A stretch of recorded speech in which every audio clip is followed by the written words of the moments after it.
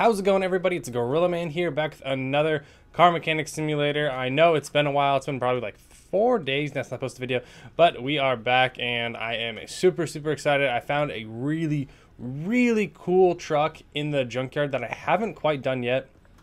I'll take you guys through it here. It is, that headlight's really cool on it, but it is a F-250. I don't think it says a year on it. Yeah, it doesn't say a year on it, but I think it was 80s, 70s, something like that. Probably 80s. I'll have to go look it up. I used to know, but I don't remember anymore. But this is a street rod. So this is like a rat rod, basically. But it's a street rod Ford truck, you know. So I'll go around here really quick. So as you can see, the frame is probably, honestly, like 2 inches off the ground in like some of these spots here, probably like 2 inches off the ground. It's currently missing the rear bed. We can add a rear bed in. So I go to here, see, you can put a new rear clamshell in, but we're going to take this bad boy and restore it. So we're going to make this thing into a super fast drag monster, pretty much. It's, what's it got right now? It's got 512, and I'm looking at the compatible engines. So we got Coyotes V12 twin turbo. Ooh. All right, let me go check really quick. We might switch this out for a V12 twin turbo. So that's 500. What would be a V12? 700 horsepower. Okay. Stock is 800. How is a stock 800? But this band is definitely a lot more. This is the torque. So the torque's absolutely insane compared to this one. Like, yeah, this one gets higher horsepower quicker. What's that at 5,000 RPM? 9,000 RPM. Okay, yeah. So the V12 twin turbo is definitely going to be way faster. So we're going to actually be, I guess now I'm deciding, we're going to be swapping out this V8 overhead cam, double, I think it's a double carb, supercharged one, overhead valve, not cam, valve. We'll be swapping this one out for that. So let's start that. Let's start off the video by getting the engine out, and we don't even have to pull the engine out and put it on a stand. I can just create a new one. Move you. All right, and then I'm gonna double check and make sure that that engine is compatible with this one. I think it was. V12 single overhead cam twin turbo. Yep. All right, so that should work. Let's get this bad boy up in the air. And so this is going to be 700 horsepower, possibly over 1,000, I think. Very possibly over 1,000 horsepower here, which is super cool because I haven't done a super big horsepower car in quite a while. I think the highest one we had was a Chevy C10 that pushed around, I think it was 1,500 horsepower. I can pull that out. I can throw this back. We're not going to be using that the rest of the video. Pop this out. Okay, there we go. All right, and now we can go to here, create engine, find that V12 supercharged. All right, so now this is on the actual builder here. So now I can just build it from here, which is super nice. So let's get started with that. Okay, so first things first is we have to go buy pretty much, I think, every single piece for this motor. I don't have anything stored up, so I guess I'm just gonna go through really quick actually and buy everything I think we need, and then I'll see you guys back here. Okay, so I got a couple things pretty much. I got the entire bottom end of the engine bought and ready to go, so we can just start installing that now. Okay, so start off the crankshaft here, and I wasn't sure. I bought 5 bearing caps because, yeah, I wasn't entirely sure exactly how many bearing caps I might need for this, but it looks like 5 was a good amount, and I think I already had an extra 3 or 4 remaining. I have a lot remaining, actually, now that I see that. Okay, then we got the performance pistons because, like I said, this is going to be a street rod, like a hot rod. So we're going to be trying to push this thing to its limit, actually. So we're going to be hopefully pushing over probably 1100 horsepower is my mark. Okay, get the oil filter on, and now we can start screwing in each individual rod cap. This does take a little bit longer because there is 12 of them, so at least this isn't a valve motor. At least it's camshaft. If it was a valve, it would be pretty painful because then you'd have to do 6 on each side. Or not 6 on each side. What would it be? 6, 12, 24 total.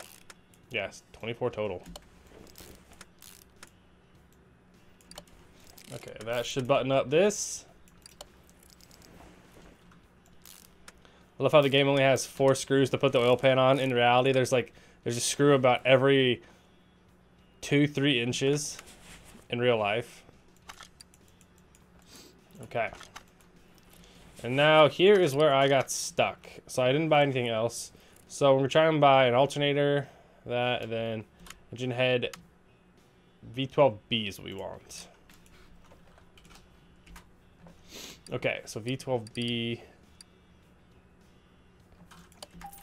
We want this one, and we want this one. Then we want 2 of each of the exhaust manifolds because of the way it works. They have 2 separate manifolds for the front and back half of the exhaust ports.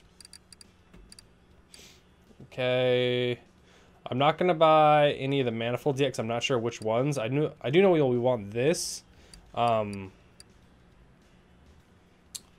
buy 2 coil packs. I think we'll need those. Let's get our alternator. And then let's see if we have a power steering pump for V12. I don't think we do. Yeah, looks like we're gonna have to go with the stock one. Where's that at? Throttle, power steering pump. I know we're gonna need 2 of those. One of those, one of those, one of those. One of these. And then we're gonna wait off on the timing covers. I don't know the exact timing covers, so I'd rather wait and save a little bit of money. Also, that only took us 4 head bolts to put the head on. That's actually pretty crazy. Okay, we'll get this head put on. And then once the turbo V12B. Turbo V12B. Yes, we have one. So, oh, we didn't need the exhaust manifolds. Well, that was a waste of money. So this should increase it by 10%, and then it also changes the quote power band. If you guys know what I'm talking about. So the way that the engine speeds up and the turbo speed up and spool down and whatnot. Well, you'll see later. I'll try to explain it later on. Okay. Camshaft. Oh, we got +2 quality. We need spark plugs. Then we need V12B camshaft caps and cam gear. Okay, where are the caps at? So I think we need 10. And then we need cam gears. I think it was just a normal cam gear. I think we needed 2. But I'm going to buy a couple more just in case. And then spark plugs. We're going to buy 24. Yep, because if you see this, each cylinder head, kind of like the Hemi engines, each one has a dual spark plug.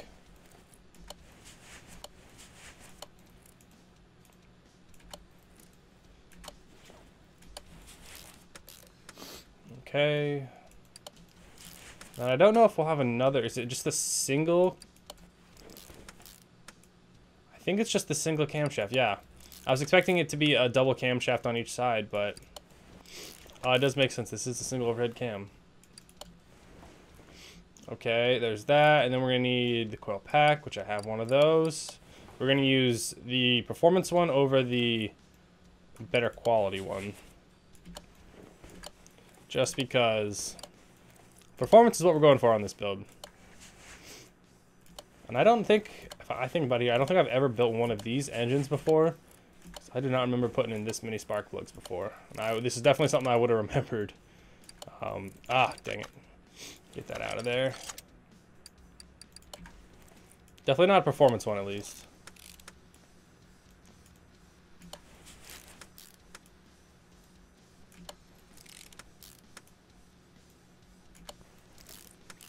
Okay, there's that. I think we have our timing sprocket or chain. So we need cover B, cover B, cover A, cover B. Oh, wow. Okay, so V12. So cover A, cover B, cover B, cover B.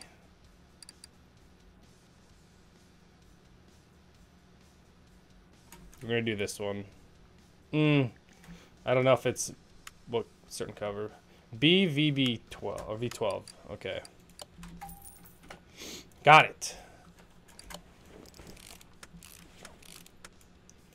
Okay. The head cover has more than the head studs. That's great to see. Okay, they want timing gear. I can get that next. Since we got coils, you don't need ignition coils or coil packs or anything like that. We already got them up here. We got a coil pack right there. So we're gonna do timing gear 12 and then manifold V12B.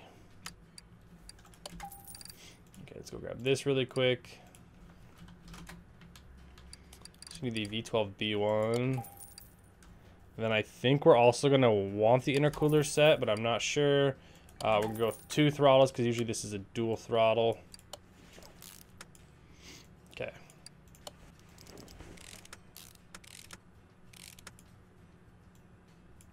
Oh, it's a single.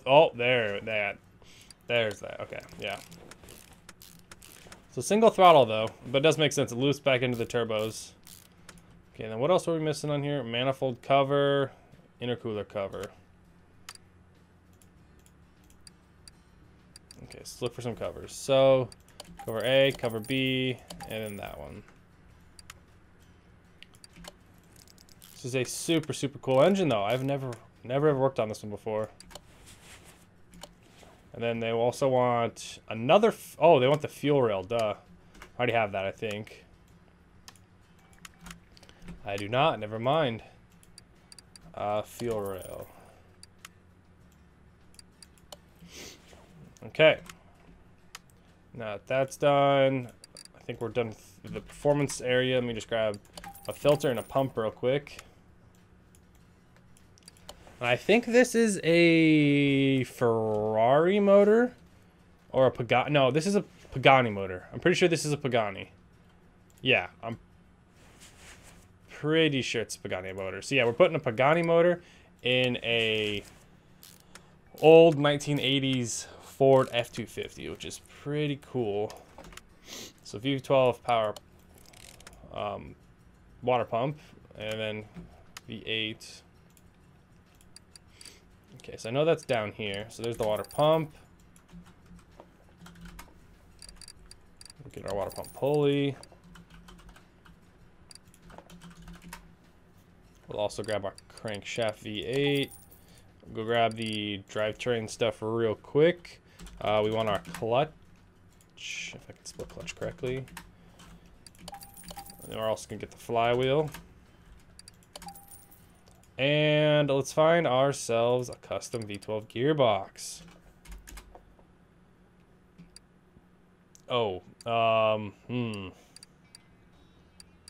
It's one of these two, and I think it's the V12B, but I'm actually gonna hold off. Now that I see the price there, a couple $1,000 each if I mess up. Oh, this is a dual water pump pulley. The thing I have two just laying around, or one extra laying around. There's this one, then one more, right? Or I guess that one belt works everything. I feel like I'm missing something on the top here. Maybe, maybe not. I don't know. I'll just go with it. We'll see if when I pull that back out. We'll see if when I put something, I'll put this in the truck, see if it throws me any errors or tells me to do something.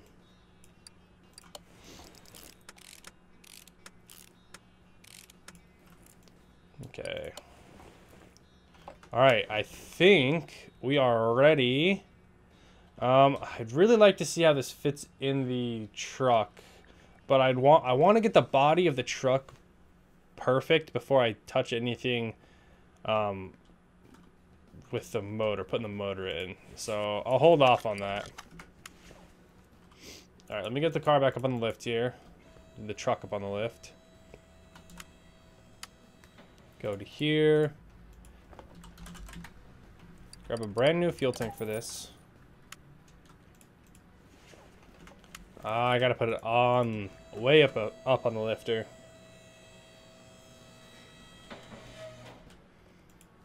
All right. There we go. Now I can take that off and I can put on, zoom in. Okay, so that should be almost, yeah, I can't really see what that's gonna be. So I still have to put in the transmission and everything, but that should be almost every single thing we need to get this thing put in. Next episode, we're gonna be working on, we have to make everything perfect again, like suspension, just like literally everything has to be 100%. I'm gonna throw some drag radials on this, see how it does, and we will test it in the next video. I'm anticipating from the 702 stock with this, probably around 1,000. I'm guessing 1,100.